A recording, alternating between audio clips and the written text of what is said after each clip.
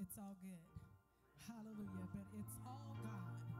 Hallelujah. If I was just anybody, I'd say it's all good, but I know that it's all God. Amen. Hallelujah. Thank you, Jesus.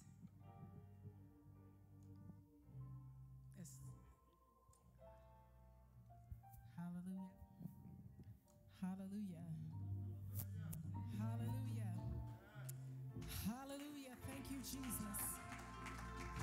Hallelujah, Jesus. Yes, God. Hallelujah, Lord.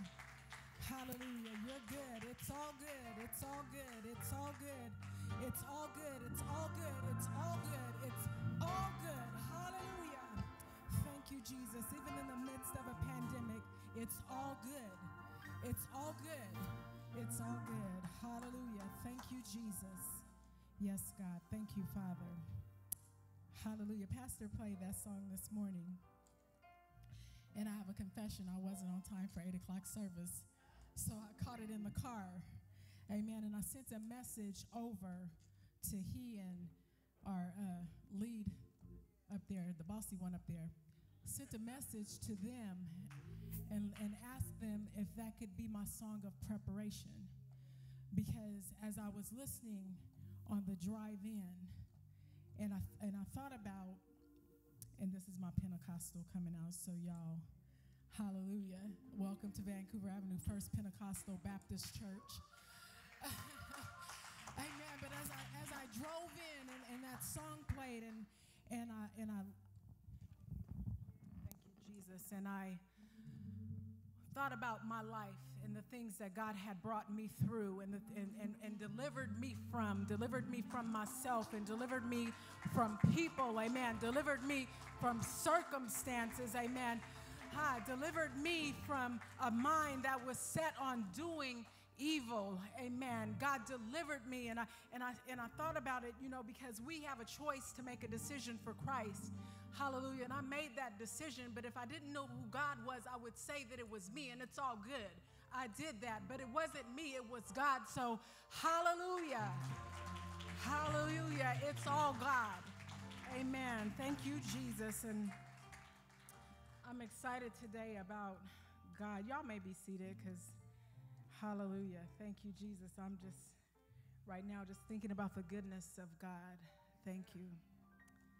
Yes, God. And Pastor already, amen, introduced my family. Y'all seen my cousin Cynthia and Uncle Mark a lot. And today I have my daughter, my youngest daughter, amen. I call her Mother, but she goes by Kelly. Amen. So she's here, and I have my oldest granddaughter, Ashton. Hey, Ashton. And my youngest grandson, who's 8 months, Jalen. Amen. Jalen. Amen. Right in there. And then I have my baby brother, Rod. That's my baby brother right there. Amen. And then next to him is a special woman. She's his mother, amen, but she received me in as her own, and she's never treated me any different than she treats him. And she's done the same thing for my children and grandchildren as well. So they know her as Grandma Tammy. Amen. Praise God. All right, y'all ready? Amen. Praise God. I'm going to pray before I read scripture. Amen. Father God, in the name of Jesus, I come this morning just asking you, oh God, to rest in me, oh God. I ask that you would calm every ounce of nerves, oh God, that is within me as I preach your word, the word that you've given me for this day and this time. I ask, Father, that you stand up and that I sit down, and that the word that you've given me will reach the ears that it needs to reach, oh God, that you would root up, that you would tear up and tear down, pull up and plow out, whatever it is, oh God. Lord, don't let us leave the same way that we came in, but let your word be alive in us oh God, and let us use it for your glory. In your precious Son, Jesus' name we pray. Amen. Amen. And we are going to get into the word, and you may continue to stay seated. We're going to go into Esther, the 5th chapter, the 9th and 10a, so just the first part of 10. And it reads, coming from the NIV, Esther 5, 9, 10a. It reads, Haman went out that day happy and in high spirits. But when he saw Mordecai at the king's gate and observed that he neither rose nor showed fear in his presence, he was filled with rage against Mordecai. Nevertheless, Haman restrained himself and went home. Amen. Haman restrained himself and went home. And I'd also like to give honor to our pastor, amen, who doesn't have to share the pulpit, but he does. Amen. And he works with us to get us, to help us to be better, that we might rightly divide the word of God. Amen. Amen. So today we find ourselves smack dab in the middle of a conspiracy. And I know some of you may think that I'm talking about the controversial conspiracy theories surrounding the 2020 election, or that of whether COVID is actually real or not, and if masks are needed. One of the greatest conspiracy theories is whether the earth is flat or round, and I can help with that to debunk that theory. In Isaiah 40 and 22, it says that God sits on his throne above the circle of the earth. Amen. So you see, people have been conspiring for a long time. This just didn't happen. Now, in order for there to be a conspiracy, there has to be someone or someones that are conspiring, meaning there has to be someone that is working to bring about a particular event, result, or outcome that is typically to the detriment of someone else. Today, we're talking about a conspiracy, and not only are we talking about a conspiracy, we're talking about a human conspirator, an evil conspirator, and a divine conspirator. Thus, the title of my sermon, A Divine Conspirator. That's who we want to focus on today. How many of you know that there's a difference between a human conspirator and a divine conspirator? The Bible makes it plain what an evil conspirator is. An evil conspirator is like a roaring lion who seeks to devour. An evil conspirator comes to steal, kill, and destroy. The evil conspirator is always working against the divine conspirator, but the evil conspirator needs a human conspirator to carry out his plans. Amen. How many of you know that a spirit cannot operate on the earth without a body? That's a sermon for another day. In contrast, the divine conspirator wants us to have life and that more abundantly. The divine conspirator has a plan for our lives and will strategically set us up for victory. The divine conspirator will turn what the human conspirator meant for bad into good. There are several human conspirators in the book of Esther, and you all will have to go back and read it yourself, but there are. The one that I want to focus on today is Haman. The book of Esther is the only book in the Bible that does not mention God by name. However, we can see the actions of God all throughout the book. So let's back up just a little bit so that I can bring us up to speed with where we're at in the passage of Scripture. Many of us may already know the story of Esther, and if that's you, it's okay. Just roll with me. We're going to go ahead and walk through it anyway. Amen.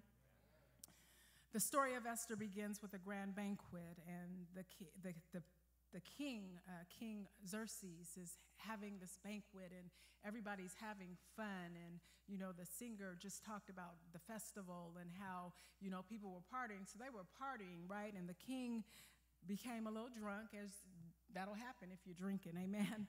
And so he went over a little bit, and he called for the Queen Vashti. He thought she was beautiful, and sometimes men they want to show off their ladies, amen. So he decided that he was going to call Vashti out.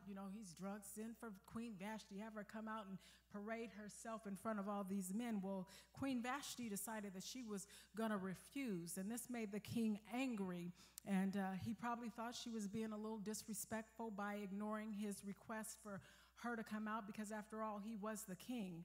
And so because of that, he decided that he was going to divorce her. And you know how people are, they get in your business and they say, hey, well, king, it's not good for you to be alone. So he decided that he was going to go and find himself another queen. So he began the search for a new queen. And then there was this Jewish girl named Esther, who the book is written after. And she was raised by her cousin Mordecai. And somehow she got herself into that lineup of young virgins that were basically applying to be the queen. And so she got herself lined up, and Mordecai told her, don't say that you're a Jew. Just go on in and go through the process. Go through the treatments, amen. And she was attractive and beautiful, and she found favor with, I believe his name is Haggai. He's the Enoch of the king. She found favor with him, and so he gave her little tips on what to do to snag the king. And when it was her time and she went in before the king, amen, he thought that she was the most beautiful and most attractive woman that he had ever seen. And so he placed a crown on her head. And her cousin Mordecai, he used to sit at the gate, the king's gate. And so Mordecai was at the king's gate one day, and he overheard two of the guards plotting to kill the king. Amen. And he decided that, Esther had got in good, so he's going to warn her that her husband, they're plotting to kill her husband. And so he tells Esther what happens, and Esther tells the king, and then it gets all checked out, and it lines up. Amen. And so they write that in the history books that Mordecai told Esther, Esther told the king. This is good hearsay. This is good gossip. Amen. And it's written in the book. Amen. There is good gossip. It's written in the book, but the two men the guards that planned it,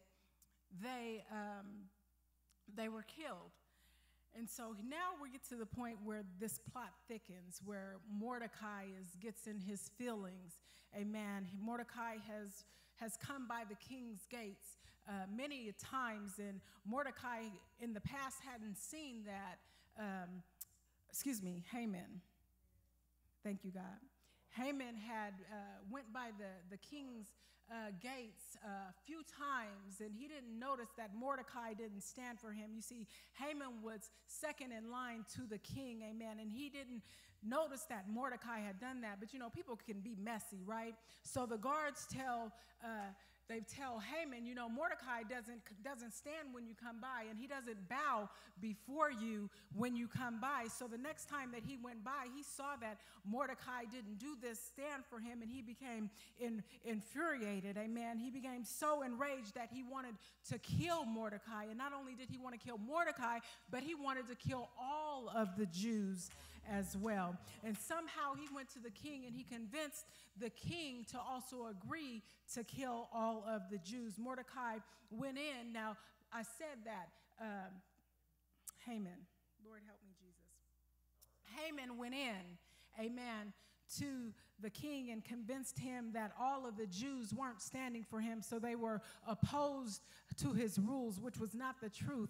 Mordecai was the only one that didn't bow. Everybody else bowed. But the king agreed, and they set this date. And again, here's Mordecai sitting at the gates, and he hears the story about Haman wanting to kill all the Jews. So he decides that he's going to again tell Esther. But Esther held it this time. She didn't tell the king at this time what was going to happen to her and all of the Jews. And she was fearful for her life. And she decided that she was just not going to say anything. And Mordecai said to her, don't think that you and your father are going to be safe because you're in the palace. Amen. You will die, and someone else will rise up. Amen. Hallelujah. Help will arise from somewhere else. And so this must have weighed on Esther really hard. And so Esther finally, she agreed, and she said, okay, well, tell all of the Jews to fast and to pray for 3 days. And after you do that, then I'll go into the king. And you can't just go into the king. Amen.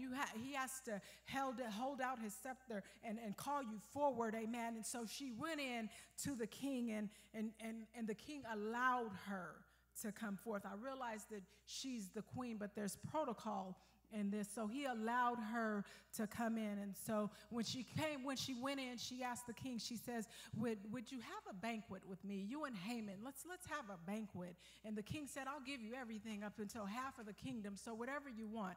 So Haman and the king went in, and they were there. And the king says, well, what is it, Esther, that you want? And Esther thought about this thing for a little while. And she said, maybe I better hold this. And so she held it to herself. She said, I really want you and Haman to come back tomorrow and have a banquet with me. And so that's exactly what happened.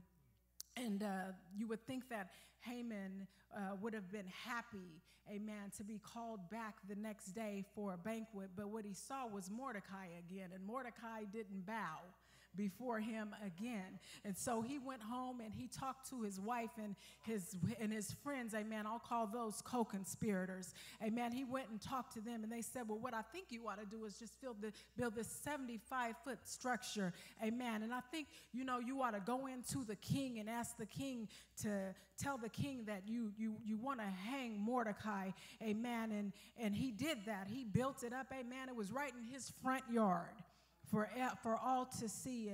And he went to the king. He was going to go to the king. Let me back up and slow down. Hallelujah. Amen. But they were conspiring, amen, to kill Mordecai. And that's when the divine conspirator came on the scene. Amen. He couldn't sleep. Elder Brown says that, hallelujah, the king had divine insomnia. Amen. And he couldn't sleep that night, but neither could Haman. So Haman decided that he was going to go to the courts that night and ask the king if it was okay if he hung Mordecai. And as he was entering the gates, the king just happened to be having a conversation with his servants, amen, about a book that he wanted to read to see if it would, when you read a book, it can sometimes it's boring and it'll make you fall asleep. But God, the divine conspirator, opened the book to where Mordecai had told them about the conspiracy against the king. And so the king was wondering what had been done to honor Mordecai. And at that same time, the king says, who's in the court? And it's late, and you probably think no one is there, amen. But it just so happened that Mordecai was entering the court to ask the question about hanging. Haman was entering the courts, amen, to ask the king about hanging Mordecai. But the king interrupted him. He says, what should be done for a man that the king wants to honor? Haman, thinking that it was himself because he was second in line, he says, give him a royal robe that you yourself have already worn. Bring him a royal horse, amen, with a crown on its head that you have ridden on, my king. Give the robe and the horse to the one that one of the king's most important men. Let them put on that robe on the man and lead the horse through the city and have them announce that this is the man that the king wants to honor. And when Haman had finished telling the king all of these things that should be done, the king said, great. That's exactly what I want you to do. I want you to go and get Mordecai. I want you to go and put my robe on him and get my horse and lead him through the city and tell him, amen, that this is the man that the king wants to honor. And Haman, amen, he was embarrassed and ashamed as he walked home that he covered his head. Amen. He put a hoodie on, so nobody could tell who he was. And when he got home, he did the same thing that he did before. Amen. He talked to the co-conspirators and he talked to his wife. Amen. And they told him, well, I think you might just be losing your power. You might be getting yourself into a little bit of trouble. I'm talking about a divine conspirator here, amen, that has set everything up for Mordecai. Amen. And so as they were telling him what was going on, remember there was this second banquet. Amen. And so they gathered Haman again and said, come on and go to the banquet. It's time for this second banquet. And so Mordecai, with his head down, went on to the banquet. Amen. And the king asked the queen once again, what is it that you want? I'm not quite sure. You know, I couldn't sleep last night because I was wondering what it is that you wanted. And you called Haman. Why does Haman need to come? Amen. And so she said, well, you know, there's this man, amen, this evil conspirator, this human conspirator that wants to, amen, kill me and my people. And the king is like, well, who is it? Tell me who it is that wants to take you out, my queen. You know I love you and I do anything for you. Who is it, amen, that wants to take you out? And she says, it's him. It's he. He's the one. Hallelujah. Haman, that thing, he's the one that wants to kill me. He's the one that wants to take out all my people. Amen. And the king, after he heard it, he became so angry. And you know, sometimes when you get angry, you just got to take a walk. Amen. So the king got up and he had to take a walk. Amen. And he walked out into the palace garden and he had to gather his thoughts to figure out exactly what he was going to do because someone wanted to, hallelujah, attack his beloved. Amen. And so he composed himself and he came back in. But when he came back in, he saw what he thought was Haman attacking his wife. She was, you know, lounged back on the couch waiting for the king to come back. And so Haman had gone over to her and he was begging and he was pleading and he was down on his knees and he had threw himself across her and he was begging for his life. Please save me. But that's not what the king saw. The king saw that he was attacking her. And he said, would you even come in and attack my wife while I'm here? Would you even come in and attack the queen while I'm here? And the king ordered, hallelujah, that Haman be murdered that very day. Hallelujah, on that same 75-foot structure that he had built for Mordecai. Hallelujah. When the divine conspirator, God himself, has a plan and a purpose for us, there is no plan that can be devised that can stop the will of God in our lives. He is unstoppable. Hallelujah. It was no coincidence that Vashti didn't go out when the king called her. It was a divine conspiracy. It was no coincidence that Esther was chosen as queen, even though she was a Jew, or that Mordecai was sitting at the king's gates to receive all that information in. It was a divine conspiracy. It was no coincidence that Mordecai didn't bow before Haman, nor was it a coincidence that Haman plotted to kill Mordecai. Like Esther, both Haman and Mordecai were needed for such a time as that. It was no coincidence that the king had divine insomnia and the record was read about Mordecai. I have to believe that it was no coincidence that Haman just happened to be the only one in the court that night, on that sleepless night. The divine conspirator was at work. Hallelujah. Thank you, Jesus. It's no conspiracy. It's no coincidence, excuse me, that you were raised in foster care.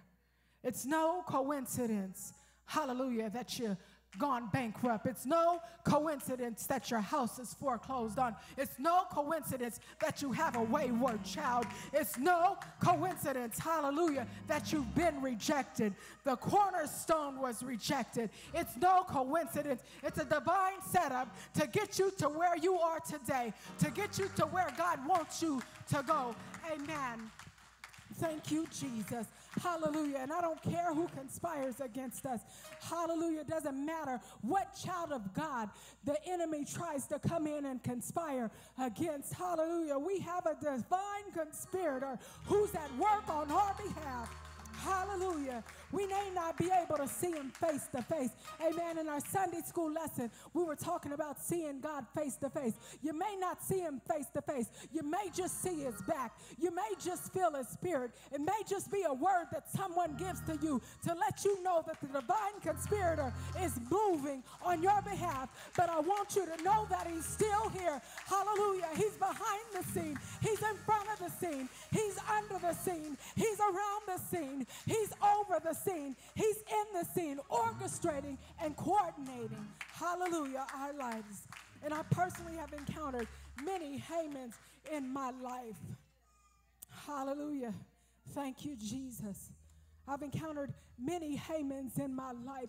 Hamans that have told me that I'm never going to be anything. You're going to be just like your mama. You're going to be just like your daddy. You ain't never going to amount to nothing. You ain't got no education. And I know I'm not being grammatically correct, but that's okay, because that's how it comes at you. It comes just like that. It comes to tear you down just like that. It comes to get into your spirit and tear you down and tell you that there is no divine conspirator at work for you. But that's a lie from the pit of hell. Hallelujah. We have a divine conspirator that's working on our behalf. He was always with me. He never let me go. When I was born as a premature child, he held me in the cradle of his hands. Hallelujah. Thank you, Jesus. Hallelujah. It's all good. It's all good. It's all good, and it's all God. Hallelujah. Thank you, Jesus. Hallelujah. Thank you, Jesus. He was with me every step of the way.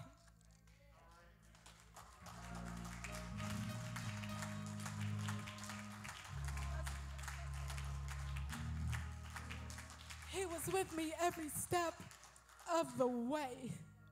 He had a plan and a purpose for my life, because he knew today that I would be standing here before you, telling you that there was a divine conspirator working on your behalf. No matter what it looks like, no matter what it feels like, no matter what they say about you, no matter what they do. Yes, you've lost your job. No, you don't have any money. Oh my goodness, you've got cancer. There is a divine conspirator who is here to heal, who is here to deliver, who is here to set free, who is here to make your way straight. Hallelujah. Thank you, Jesus. There's a divine conspirator working on your behalf. There's a divine conspirator who's in the middle of the scene, who's behind you, who's under you, who's around you, who's in you. The power of the Holy Spirit is moving in this place, and he's moving in you. There is a divine conspirator, and he's on your side. He promises that he will make a table before you in the presence of your enemies.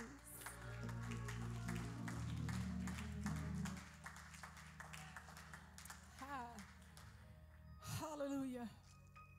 Haman may not have been able to see everything that God did for Mordecai, but there was a table set. And I'm sure there were some other people that were with Haman who were able to see what the divine conspirator did. He said that he'll even make them your footstool. Hallelujah. He'll allow you to climb up on their backs to get you to where you need to go.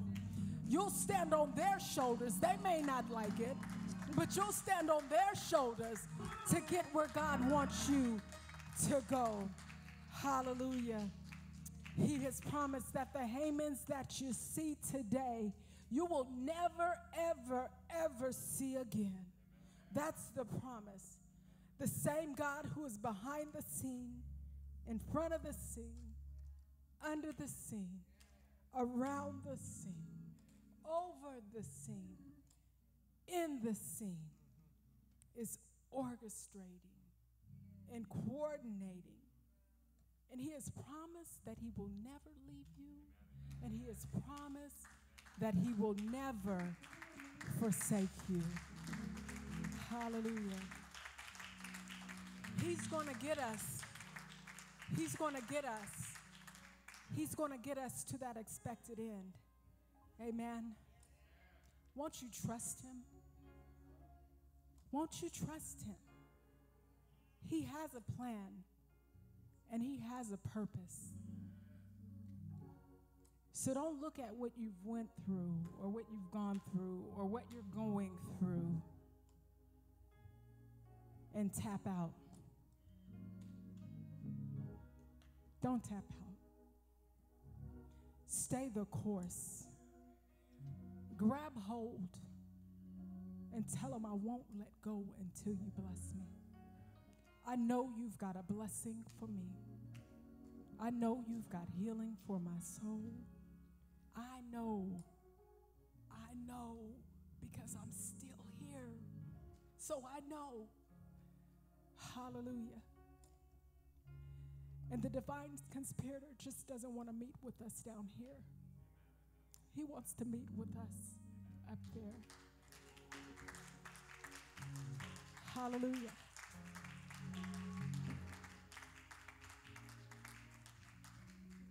So don't let the evil conspirator get you all confused and all wrapped up and all tied up with what you see down here.